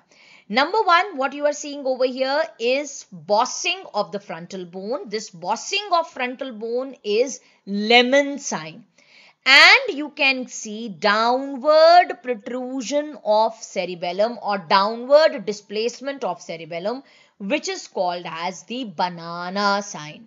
So lemon sign and banana sign are seen in case of spina bifida, right? So if you are getting these ultrasounds, this is spina bifida. They are also seen in Chiari type 2 malformation or Arnold-Chiari malformations, right? Then coming to these two images of malformations, now you tell me, what are you seeing over here? This is not a skull defect. This over here is abdominal wall defect. In one of these images, what I am seeing is that the abdominal content has herniated out and it is enclosed in a covering, right? And in the second image, I have seen that I am seeing abdominal content has herniated out, the intestines have herniated out, but they are not enclosed in a covering. So if they are enclosed in a covering, it is omphalocele. If it is not enclosed in a covering, it is gastroschisis, right? So how on ultrasound are you going to differentiate between them? This over here is an abdominal wall defect where you are seeing that this defect is irregular, right? The abdominal wall content which has herniated out is irregular. It is cauliflower-like growth. So that means there is no sac, and that means it is an ultrasound of gastroschisis, right? In this case over here, what am I seeing? I am seeing this over here is the fetus. This is the abdomen, and from the abdomen I am seeing that the contents are protruding out, but they are regular. That means they are covered by a sac, and that they are inside a sac, and that means this is omphalocele. Please remember, herniation of bowel loop in the cord is physiological till 8 to 11 weeks. So till 8 to 11 weeks, this is absolutely physiological. So whenever you have to make a diagnosis of omphalocele, it should always be made after 11 weeks, right? Till 8 to 11 weeks, this is physiological, right? Okay. Now, next very important image is this image. Now, in this image, what you are seeing, in this image, so first, this image has moved a little. Don't look at the orange markings which are there. Now, in this image, what you are seeing the stomach bubble, and you are seeing a hockey stick like appearance, right? So this is hockey stick sign, and this over here is stomach bubble, that is fetal stomach, right? So this is how in this plane we measure the abdominal circumference. Whenever you have to measure abdominal circumference, three structures should be visible, and then in that plane you measure abdominal circumference. What are those three structures which should be visible? PUS. So P stands for portal sinus, U for umbilical vein, and S for fetal stomach. So fetal stomach, umbilical vein, and portal sinus should be visible. Then in this plane, I am going to measure the abdominal circumference. Now, umbilical vein and portal sinus make a hockey stick sign. So whenever this hockey stick sign and fetal stomach are visible, then you are going to measure abdominal circumference, and abdominal circumference is the best ultrasound parameter to detect macrosomia or to detect IUGR. If abdominal circumference is more than equal to 35 centimeters, that indicates macrosomia. Right? So if abdominal circumference is more than equal to 35 centimeters, that indicates macrosomia. Clear to all of you? Now, these are some of the instruments which are important, although all instruments I have covered in a separate video, which is there on the Marrow YouTube channel. But a few important ones I'm quickly taking up with you. What is instrument A showing you? Instrument A is a Carman's cannula. Right, Carman's cannula, which is used for doing suction and evacuation. Option B is, this image B is Hagar's dilators. This is a Hagar's dilator. Please remember, this question is very oftenly asked, that the number which is written on Carman cannula, it should correspond to the size of the uterus. So the number which you are picking up for a Carman's cannula to do MTP, it should correspond to the size of the uterus. So if you are doing MTP for a 10 weeks pregnant uterus, you are going to pick up a 10 number Carman cannula. In rural areas, the alternative for suction evacuation is manual vacuum aspiration. This over here is MVA syringe. In MVA syringe, you get two pinch valves, number one. Number two, manual vacuum aspiration, it can be done between 7 to 12 weeks, whereas with the help of Carman cannula and electric evacuation, you can do suction evacuation till 16 weeks. So maximum I can use a 16 mm cannula for doing suction evacuation. But for manual vacuum aspiration can be done only up till 7 to 12 weeks. Now the pressure which is generated by this MVA syringe is 660 millimeters of mercury. That's the best answer. If that is not given, then 600 millimeters of mercury. Clear to all of you? Now this should be compared with menstrual regulation syringe. Menstrual regulation syringe these days, this is outdated. It is no longer used. Menstrual regulation syringe has a single valve. These days the menstrual regulation syringe which is being used is a simple syringe. It's a simple 50 ml syringe, and with menstrual regulation you can do MTP up till 6 weeks. Right? So up till 6 weeks you can use menstrual regulation syringe, but that's no longer used because up till 7 weeks the best method these days is medical abortion. So we never use menstrual regulation syringe now, and between 7 to 12 weeks the best method is suction and evacuation. Clear to all of you? Yes? Okay. This over here is a spoon shaped forceps, and this is the forceps which doesn't have any lock. There is no ratchet lock, and it has a spoon shaped proximal end.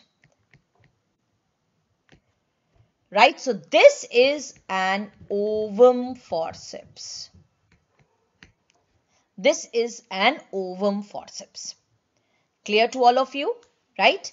Now, what procedure can you see over here? What procedure is being done? In this image, I am seeing that this over here is the uterus.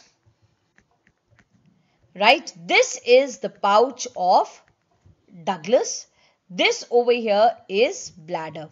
So I am seeing that a needle is going up till the pouch of Douglas. That means this is culdocentesis. Right? In culdocentesis, if you get blood which doesn't clot, then that means there is hemoperitoneum. Right? So there is blood inside the pouch of Douglas. If you get blood which clots on keeping,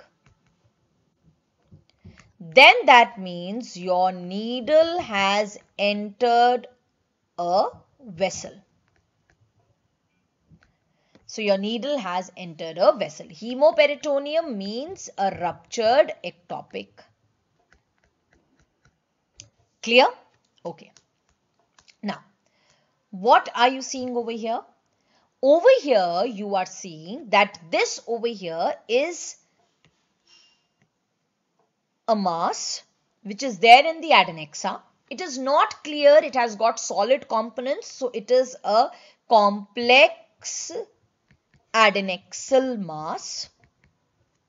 And I can see that when I have switched the Doppler on, I am getting blood flow around this mass. So this is what is ring of fire sign. Ring of fire sign. So this is a complex adnexal mass with a ring of fire appearance. Now this is seen in ectopic pregnancy, but please remember it is not diagnostic of ectopic pregnancy. Right? So this ring of fire appearance is seen in ectopic pregnancy, but it is not diagnostic. Clear?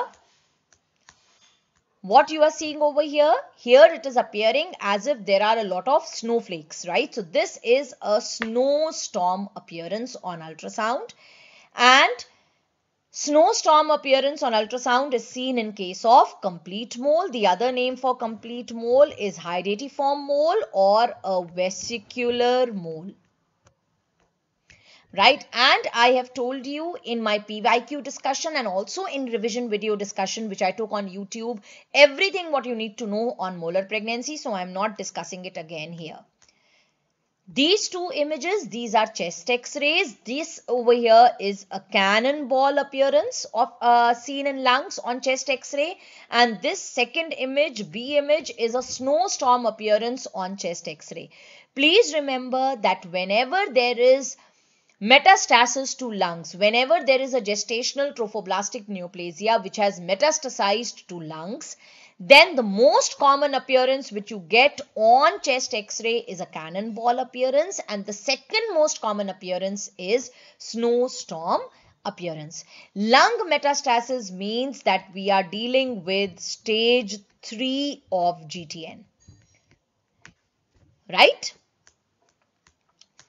This over here is grape-like vesicles of molar pregnancy. So in molar pregnancy, patient may complain of grape-like vesicles coming out. So this is the image of grape-like vesicles, and this over here is an image of the decidual cast of ectopic pregnancy. In ectopic pregnancy, patient may complain of a decidual cast coming out, and this is a decidual cast of ectopic pregnancy. Now, coming to these two images are seen in case of abruptio. Image A is image of a retroplacental clot. So, whenever there is a retroplacental clot, you have to think about abruptio. Image B is covular uterus. Covular uterus is a bruised uterus which you see in case of concealed variety of abruptio, right? Also remember that instead of abruptio placenta, in your exams they may use terms like accidental hemorrhage. Accidental hemorrhage also means it is abruptio, or they may use terms like uterine apoplexy. Uterine apoplexy also means it is a case of abruptio. Clear to all of you, right? Now coming to the types of placenta previa, questions are asked on the types of placenta previa in the form of images. So if the placental edge is within 2 centimeters, if the placental edge is within 2 centimeters of the os but it is not covering it, that is type 1 placenta previa. If the placental edge touches the margins of the internal os, that is type 2, which is marginal placenta previa. If it partially covers the internal os, that is type 3 or incomplete, and if it completely covers the internal os, that is type 4 or complete. And I also told you the new classification. According to new classification, type 1 जो older है, that comes under low-lying placenta. Type 2, type 3 and type 4 are included in the new classification as placenta previa. Right? Okay. Coming to these three images. Now this over here is a normal placenta. In a normal placenta, you can see that the chorionic villi are attached to the decidua. But in image A, I can see that the chorionic villi are superficially attached to the myometrium. So this is an image of placenta accreta. In the second image, I am seeing that the chorionic villi are inside the myometrium. So this is placenta increta, and over here I am seeing that the chorionic villi have reached up till the serosa. So this is placenta percreta. Now the two most important risk factors, this is what is called as placenta accreta spectrum, PAS, right? The two most important risk factors for placenta accreta spectrum are previous history of cesarean section and in present pregnancy if there is placenta previa. So whenever there is placenta previa in a female, always you should do an ultrasound to rule out placenta accreta spectrum. Right? Yes, in case of placenta accreta spectrum, in pathology also two things are important. In pathology, the important thing is that the Nita-Books layer is absent and decidua basalis is absent. Clear to all of you? Yes? Okay. Now, when you are going to do ultrasound in placenta accreta, you are going to see placental lakes. Can you see in the placenta? There are these lakes. So you are going to see placental lakes with increased blood flow. So if inside the placenta you are getting blood, that is you are getting placental lakes with increased blood flow, that indicates it is placenta accreta spectrum. Clear to all of you? Yes? Now, coming to umbilical artery Doppler. This over here, just give me a moment.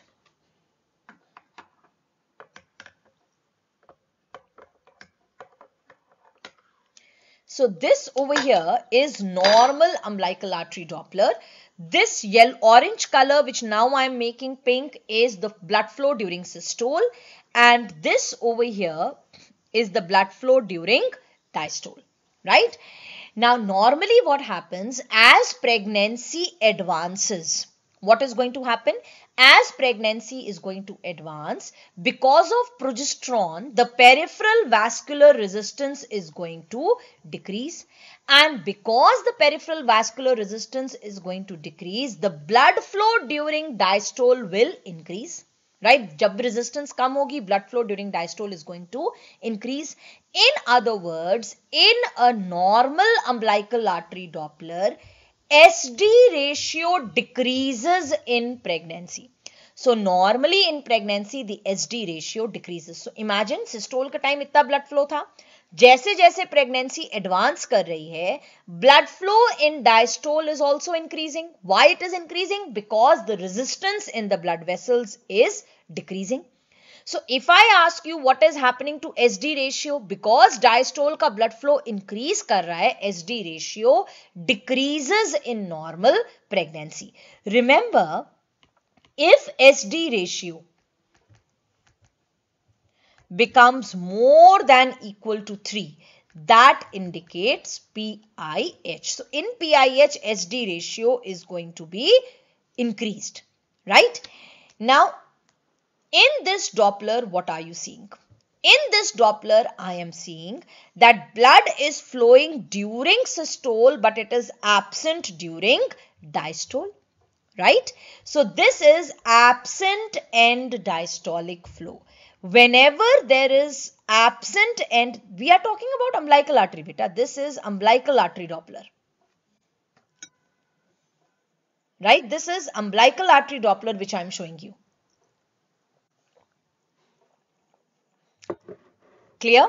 Now, whenever there is absent end diastolic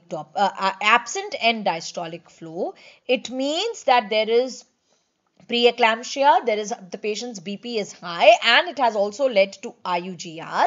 And in this case, the delivery should be done between 33 to 34 weeks. Right? पहले 34 कहते थे. The latest Williams says 33 to 34 weeks. Right? Now, what is this image? Very, very important. This image over here is showing you reversed end diastolic flow. Do you see that the blood flow during diastole has reversed?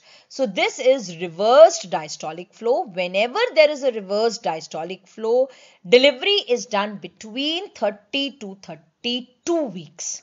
Clear to all of you? Very, very important images for your NEET. So absent end diastolic flow में delivery between 33 to 34 weeks. Reversed end diastolic flow में delivery between 30 to 32 weeks. Now what they asked? They had shown this image and they had asked you that patient is 28 weeks pregnant and this is the umbilical artery Doppler which you are getting. Now how are you going to manage? अब delivery तो हम करते between 30 to 32 weeks. If she is 28 weeks, how am I going to manage her? I am going to hospitalize her. I am going to give her corticosteroids. I am daily going to do her NST. Either her NST has to be done immediately, once or twice daily, right? And her uterine artery Doppler will be repeated 2 to 3 times in a week. Immediate termination of pregnancy nahi karte hain in reverse diastolic flow.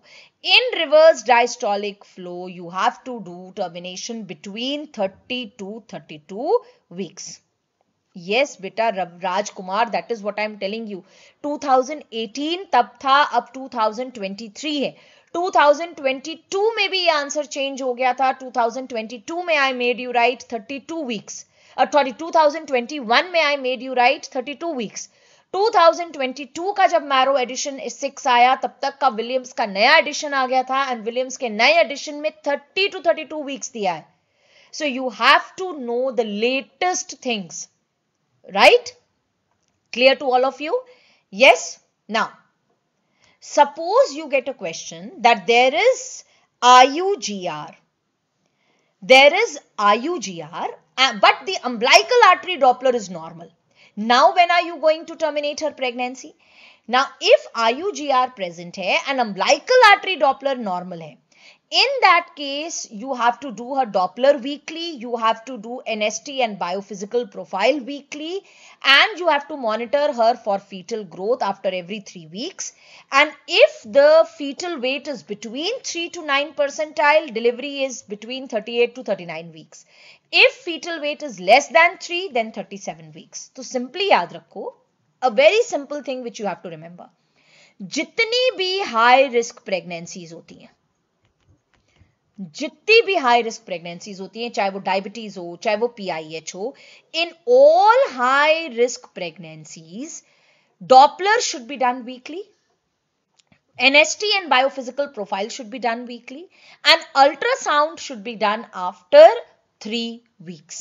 Right तो क्योंकि IUGR है and umbilical artery Doppler findings normal हैं, so still it comes under high risk pregnancy. So I am going to repeat her Doppler weekly, I am going to do NST biophysical profile weekly, and I am going to do her ultrasound for fetal growth in every 3 weeks.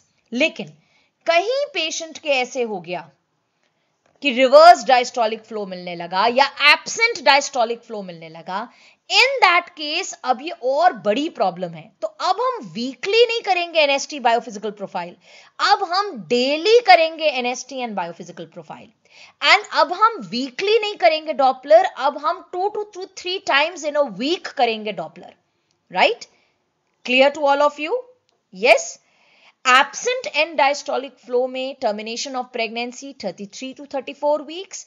Reversed end diastolic flow में termination of pregnancy 30 to 32 weeks. Very, very important. This is uterine artery Doppler. And uterine artery Doppler में what you are looking over here, this is a diastolic notch. A diastolic notch, if it is persisting beyond 22 to 24 weeks, then that means this patient is going to have PIH. Normally, uterine artery Doppler is done around this time, but these days we are also doing uterine artery Doppler between 11 to 13 weeks. And if you do a uterine artery Doppler, this was your previous year question, if you do uterine artery Doppler between 11 to 13 weeks, you are doing it for early preeclampsia, to diagnose cases of early preeclampsia. Clear? Yes? Okay. Now what are you seeing over here? Now in this case, I am seeing 2 fetuses, 1 and 2. That means this is an ultrasound of twin pregnancy.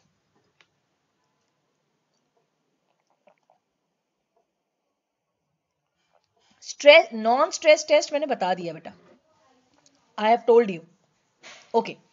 Now in this case, in these 2 twins, do you see that the placental tissue, this over here is placental tissue, which is coming in between the twins in the form of a peak. This is what is twin peak sign or lambda sign. Twin peak sign or lambda sign is seen in dichorionic diamniotic twins, and the best time to do ultrasound is 10 to 14 weeks to see this twin peak sign. In this case, this is twin 1, this is twin 2, this over here is the placenta. Placenta is not coming in between them, right? And that means twin peak sign is absent. But if you closely see over here, there is a very thin line which is coming over here, right? This thin line which is coming over here, can you see a very thin line, right? A very thin membrane coming in between the twins, and this is what is your this is what is your T sign, right? T sign is seen in monochorionic diamniotic twins. So twin peak sign is seen in dichorionic diamniotic twins, and T sign is seen in monochorionic diamniotic twins. Clear to all of you?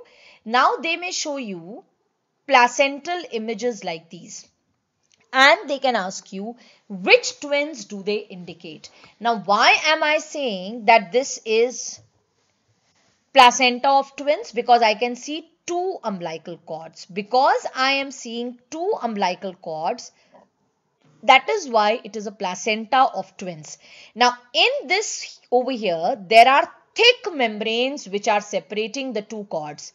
Now, if there are thick membranes separating the two fetuses or the two cords, that means it is a dichorionic, diamniotic placental placenta. It is the placenta of dichorionic, diamniotic twins, right?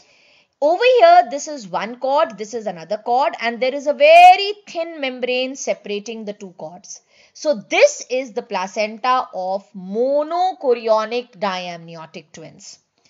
अब यहाँ पे ये one placenta, another placenta, and there is no membrane in between. When there is no membrane in between, that means monochorionic, monoamniotic twins. Now you will say कि ma'am, suppose ये तो तीनों साथ में थी, so we came to know that this is thick and this is thin. Now, if only this is shown, how am I going to know whether this is thick membrane or thin membrane, right? So, if it is less than 2 millimeters thick, it is thin. If it is more than 2 millimeters, then it is thick. More than 2 millimeters मिलती है dichorionic diamniotic में, and less than 2 millimeters मिलती है monochorionic diamniotic में. Clear to all of you? Right? Now, dichorionic diamniotic twins should be delivered by 38 weeks. Monochorionic diamniotic should be delivered between 34 to 37 weeks. Right? If twin-to-twin transfusion syndrome is present, क्योंकि twin-to-twin transfusion syndrome complication होता है monochorionic diamniotic twins का, so if twin-to-twin transfusion syndrome is present, तब 34 weeks पे deliver करते हैं. If twin-to-twin transfusion syndrome is absent, then 37 weeks पे. In case of monochorionic monoamniotic twins, the delivery is done between 32 to 34 weeks by cesarean section. Conjoined twins are varieties of monochorionic monoamniotic twins, right? And that is why in conjoined twins also you have to do cesarean section between 32 to 34 weeks, right? So monochorionic डायएमनियोटिक twins का complication होता है twin to twin transfusion syndrome. Monochorionic मोनोएमनियोटिक twins का complication होता है conjoint twins and chord entanglement. Cord entanglement. Clear? Now over here what you are seeing, this over here is a twin. एक twin का amniotic fluid अच्छा है, that is there is polyhydramnios.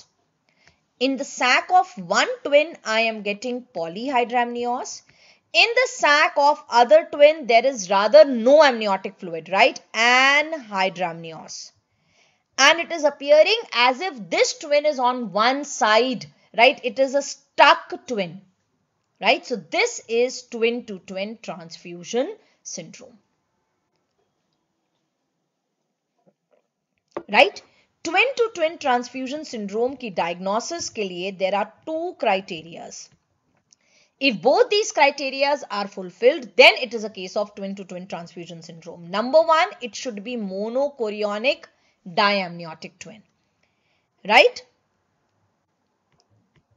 Number two, in one twin you should have poly, and in other twin there should be oligo. So this is the diagnostic criteria for twin-to-twin transfusion syndrome. Clear to all of you? Yes. Now look at the image of these two twins. What are you getting? What are you getting over here? In this twin, you are seeing that this twin is pale. This twin, right? This twin was pale. And what is this twin? In this twin, you are getting a lot of redness there, right? So that there is polycythemia. One twin has anemia. The other twin has polycythemia. Now remember, this can be seen in twin-to-twin transfusion syndrome. In twin-to-twin transfusion syndrome, one of the twins has anemia, the other twin has polycythemia. But it is not a diagnostic criteria. This is not a diagnostic criteria.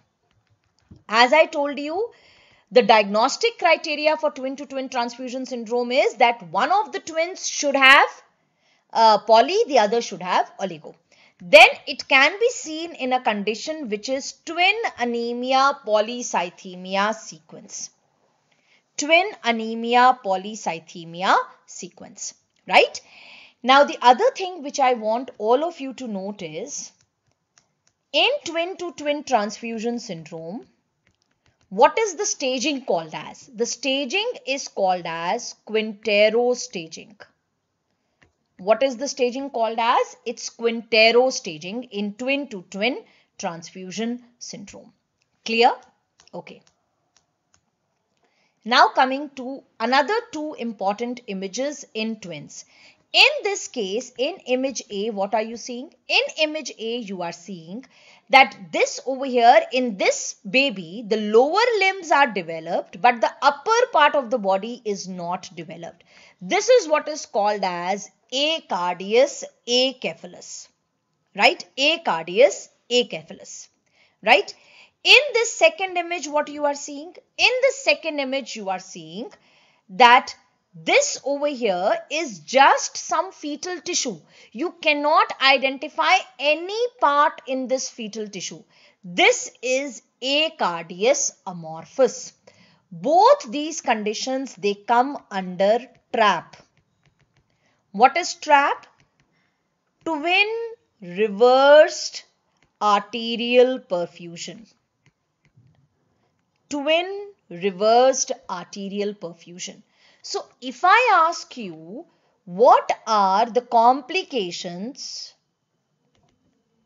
which are seen in monochorionic twins? What are the complications which you get in monochorionic twins? Number one, you can get twin-to-twin transfusion syndrome. Number two, you can get TAPS. Number three, you can get TRAP. Number four, you can get selective IUGR. What do you understand by selective IUGR? Selective IUGR means that one twin will have IUGR, the other twin will not have IUGR, right? दोनों twins में IUGR है, तो that can be a complication of dichorionic twins. But if only one twin has IUGR, that's a complication of monochorionic twins. Clear? Okay. Now, come to this image over here.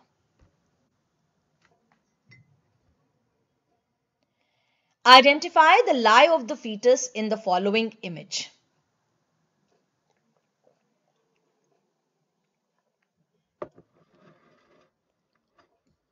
Tell. Identify the lie of the fetus in the following image. Option A, longitudinal lie. Option B, oblique lie. Option C, transverse lie. Option D, unstable lie. So I have started getting answers from all of you, and you are saying, maximum are saying oblique lie. Some of you are saying longitudinal lie. I just hope that these some are the ones जिनको मैंने GSOG classes में पढ़ाया है, भाटिया में पढ़ाया है, and जिनको मैंने मारो में पढ़ाया है. Because specifically I have told you that whenever you are commenting on the lie of the fetus, you have to first make the uterus straight. इस image में uterus ही turned है, right? So when the uterus is turned, I cannot comment upon the lie. I have to first make the uterus straight and then I have to comment upon the lie. So when I am going to make the uterus straight, ये जो अभी oblique दिख रहा है, ये longitudinal बन जाएगा. Right? So you have to first correct the dextro rotation of the uterus and then you have to comment upon the lie. Right? So this is longitudinal lie. This is not a case of oblique lie. Please be very, very careful. Clear to all of you? Yes? Okay. Now, this image over here is showing you transverse lie.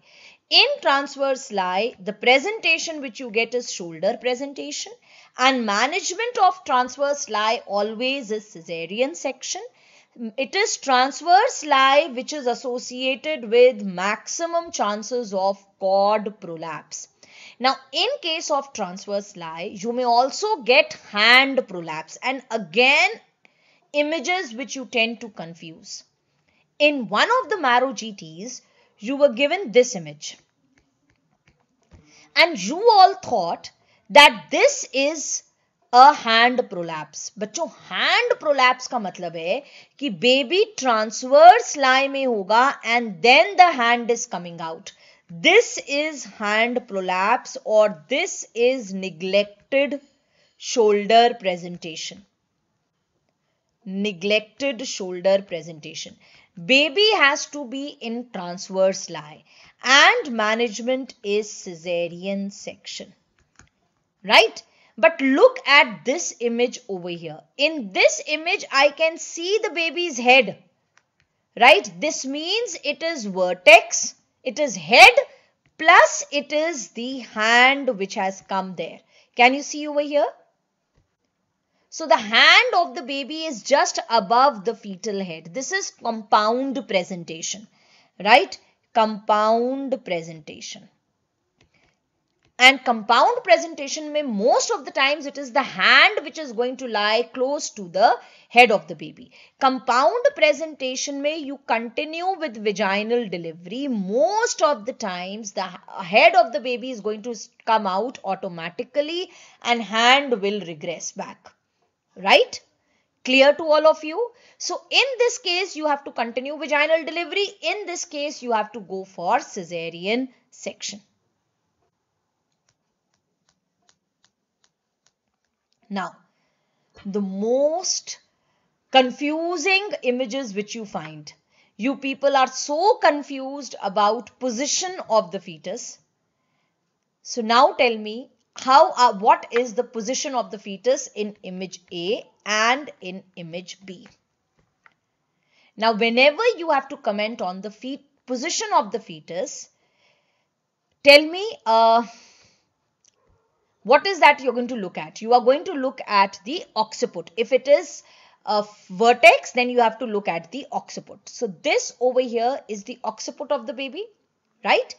Now, in this case, the occiput of the baby, first tell me, is the occiput towards pubic symphysis or is the occiput towards sacral promontory or is it in between?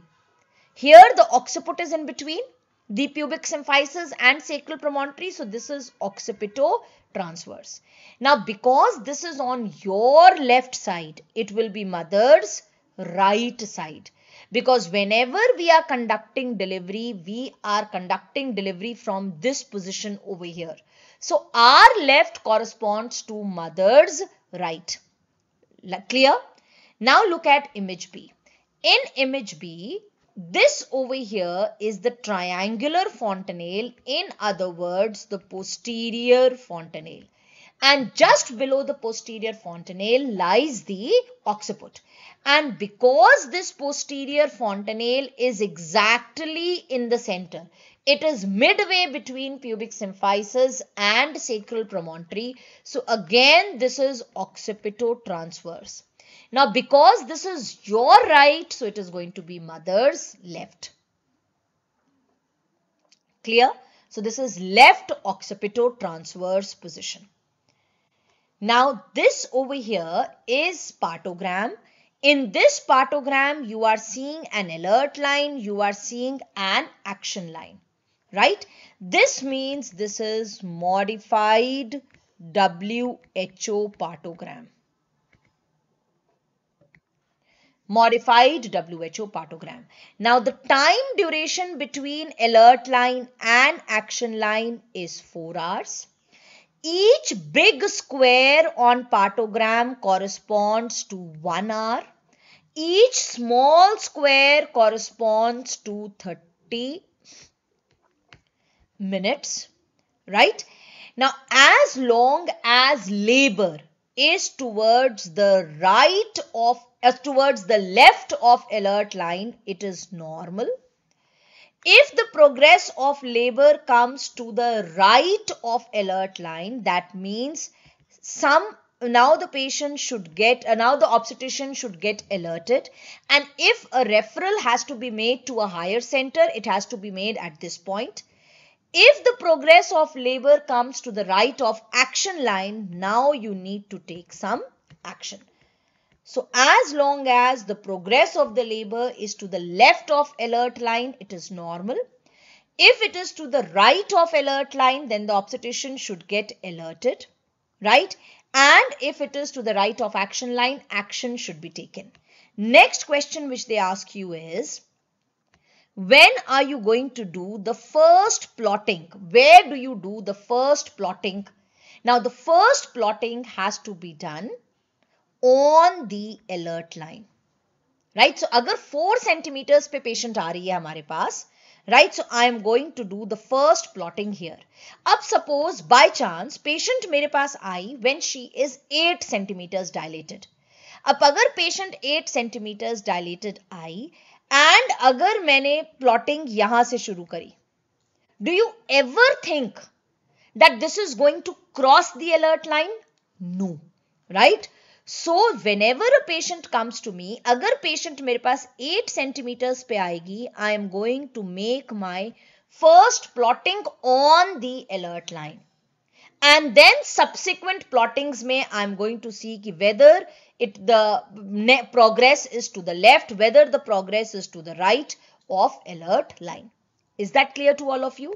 Now, once you got a question where it was written that the first plotting on a partogram should be made. Option A, left of alert line. Option B, right of alert line. Option C, left of action line. Option D, right of action line. अब ऐसे options अगर दिए हैं, then you are going to say that the first plotting has to be made to the left of alert line. But the best answer is that the first plotting has to be made on the alert line.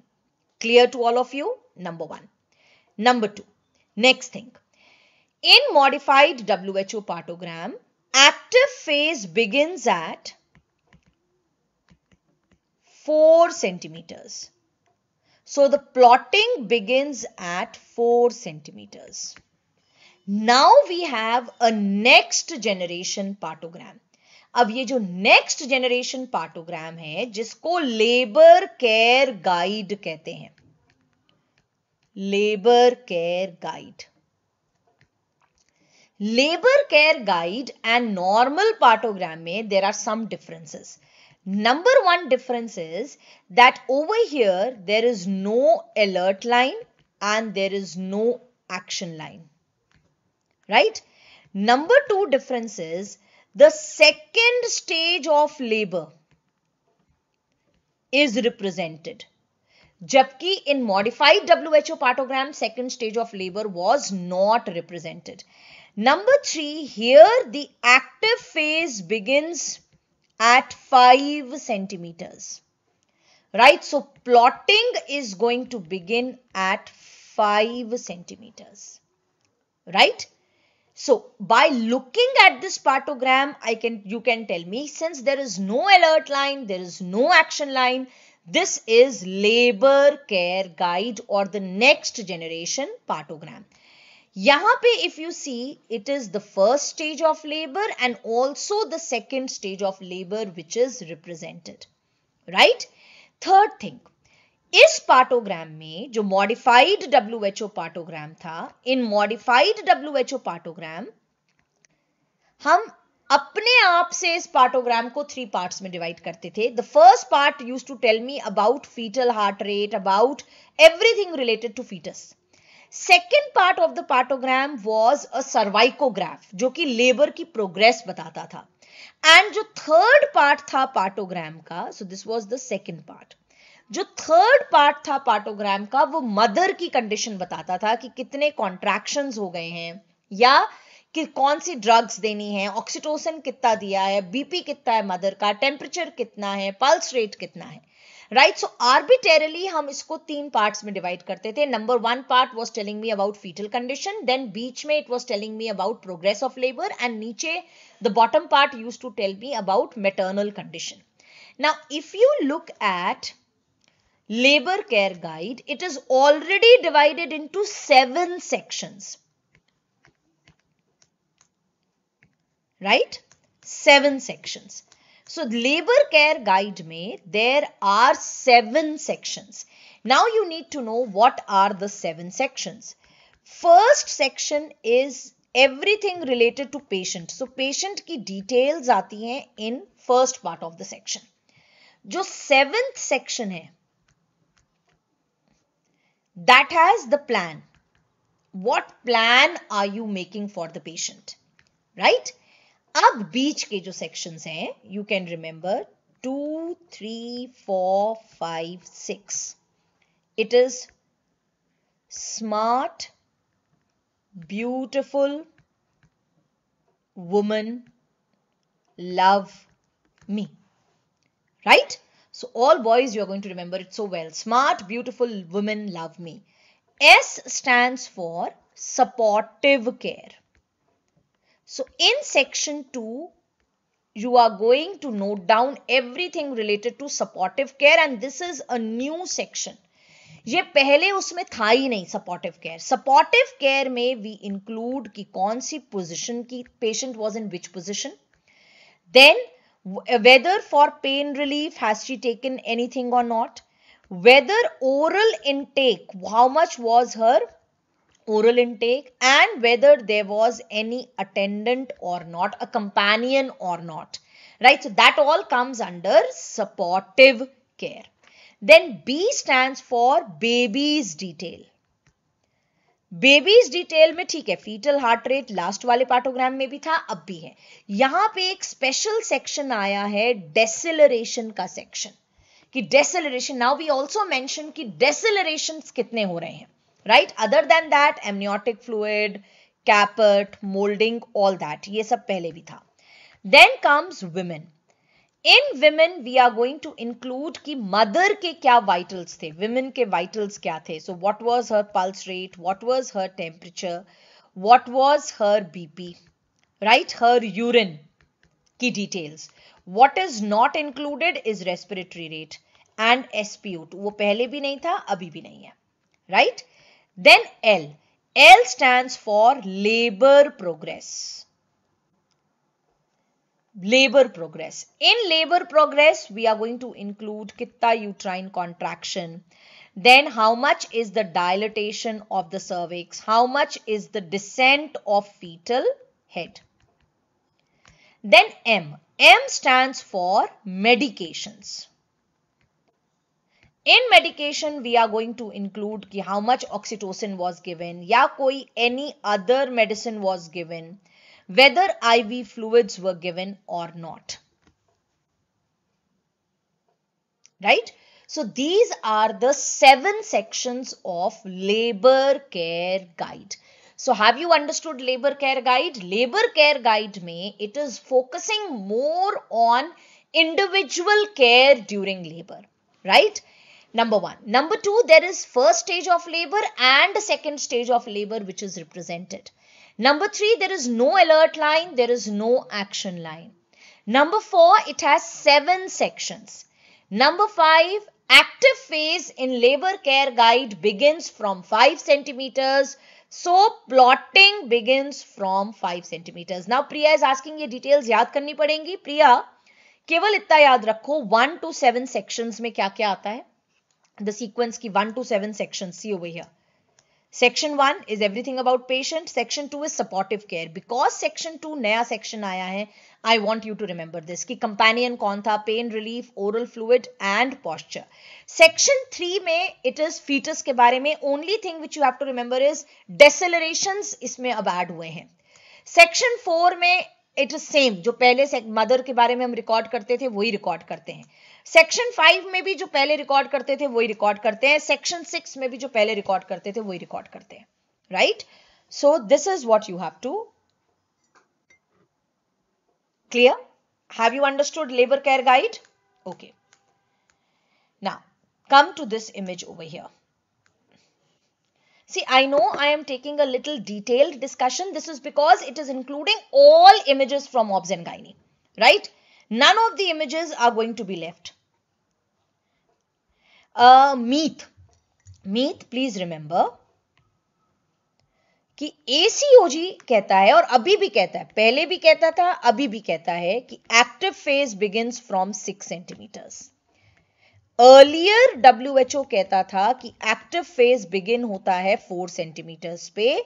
Now WHO says कि active phase begins होता है 5 centimetres से. Right? So that is why जो labour care guide है उसमें 5 centimetre है, and जो modified WHO पार्टोग्राम है उसमें 4 सेंटीमीटर्स है. Clear?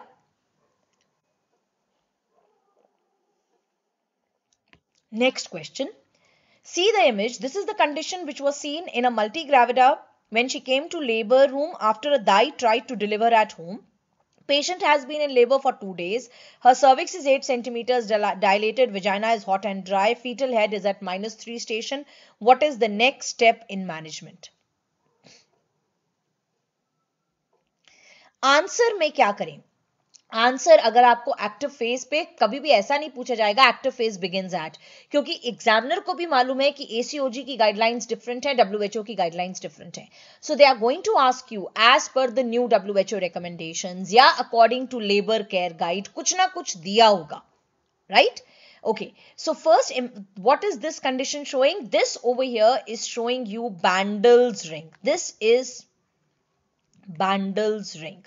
Bandel's ring is seen in case of obstructed labor, and whenever there is obstructed labor, the only management which you have to do is cesarean section.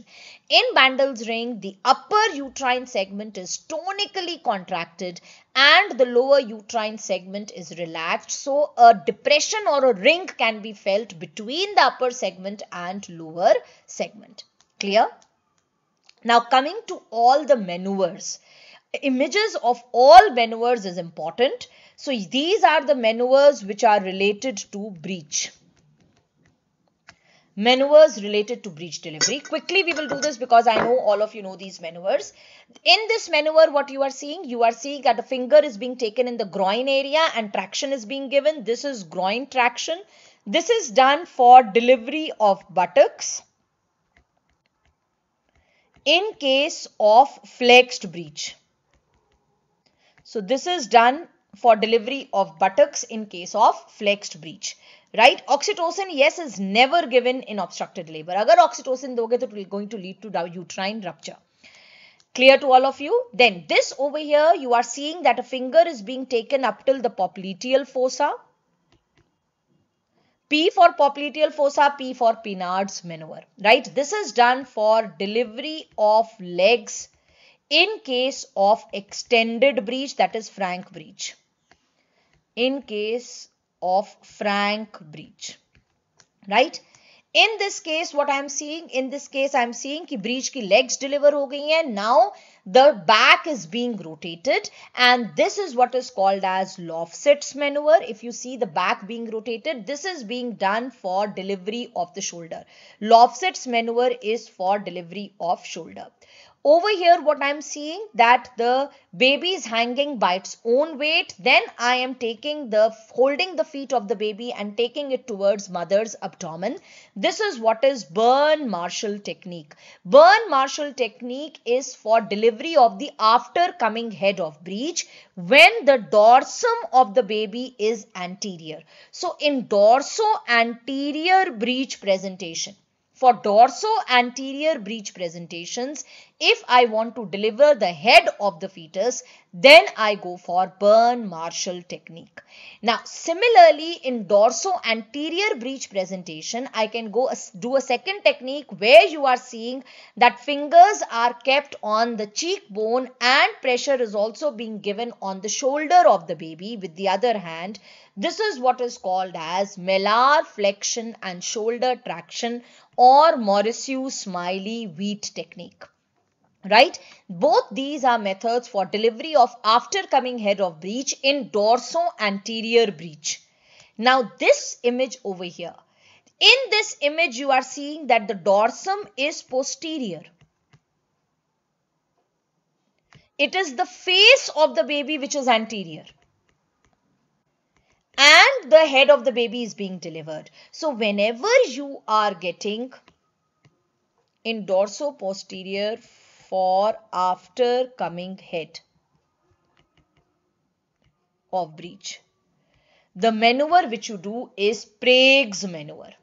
So this is Prague's maneuver. Please compare Prague's maneuver with Byrne-Marshall technique. Byrne-Marshall technique mein, it is the occiput which is facing towards the pubic symphysis. Dorsum is anterior. Right?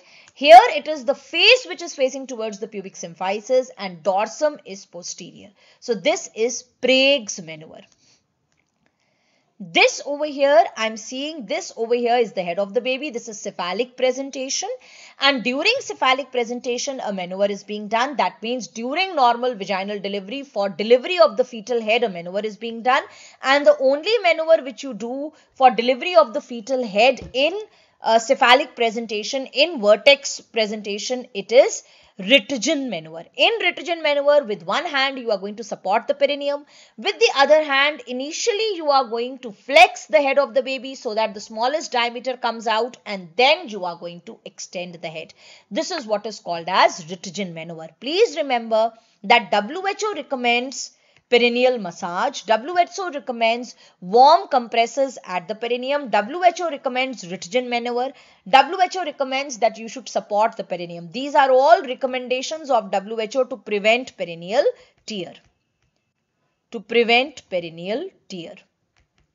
But WHO does not recommend fundal pressure and WHO does not recommend routine episiotomy. Right? Now, what are the maneuvers which you use for shoulder dystocia? In this maneuver, what you are seeing, that the leg of the baby, of the mother is flexed. Right? So, when the leg of the mother is flexed and it will later on be abducted, that is what is Mc-Roberts maneuver. In Mc-Roberts maneuver, it results in straightening of the sacrum. So, the available space increases. Please do not say that the pelvic diameters increase. Pelvic diameters do not increase. The available space increases. Most commonly, nerve which is injured when you do Mc-Roberts maneuver is lateral cutaneous nerve of the thigh, and the patient may come to you as a case of myalgia paresthetica. That can be numbness and tingling on the lateral part of the thigh. Right? Mc-Roberts maneuver is the first maneuver and the most effective maneuver to manage shoulder dystocia. In this case, what I am seeing is that with my fingers, so I have taken two fingers and I am trying to rotate the shoulders, anterior shoulder also and posterior shoulder also. So when you are trying to rotate the anterior and the posterior shoulder, this is what is Wood's corkscrew maneuver, right? In this image, third image, the mother is lying on all four limbs and then I am trying to deliver the shoulders. This is Gaskin maneuver or all four maneuver, right? This over here is an episiotomy scissors. Episiotomy scissors, they will have both the tips are going to be blunt and it will be bent at an angle. Please remember, episiotomy is given at an angle of 60 degrees. The most commonly used episiotomy is mediolateral episiotomy, right, which is given at an angle of 60 degrees. The range is 45 to 60 degrees. In a mediolateral episiotomy, there is increased blood loss, it takes more time to repair, it takes more time to heal, but still we prefer it because it does not extend and it never involves the anal sphincter. Now they ask you what are the muscles which are cut during episiotomy. Remember the muscles which are not cut during episiotomy. The muscles which are not cut during episiotomy are the ones which are lateral, right? And that means ischio-cavernous, ischio-coccygeus and obturator muscles. They are never cut during episiotomy, and definitely you don't cut anal sphincter during episiotomy. This over here is image of Bakri balloon catheter, and this Bakri balloon catheter is used for managing PPH. They ask you what is the maximum capacity of Bakri balloon catheter. It is 500 ml, right? This over here is a B-link suture. This is the most commonly used compression suture in case of PPH. The other compression sutures which you can use are Heyman suture, Gunshella suture and Cho square sutures. Then next question over here, this image, this is a PYQ question which was asked in NEET 2020. All of the following are contraindications for the use of the instrument shown in the image except. So option A, face presentation, option B, fetal distress, option C, preterm, and option D, cephalopelvic disproportion.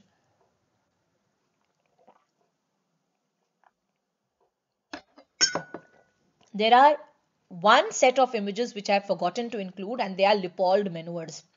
Leupold maneuvers are very, very important. Just now I will include it here, right? So I'll take an image from the Google quickly and we will do Leupold maneuvers also. So tell me your answers. C. It is, please first understand, the question is saying all of the following are contraindications except. Most of you are answering it incorrectly, right? Please remember,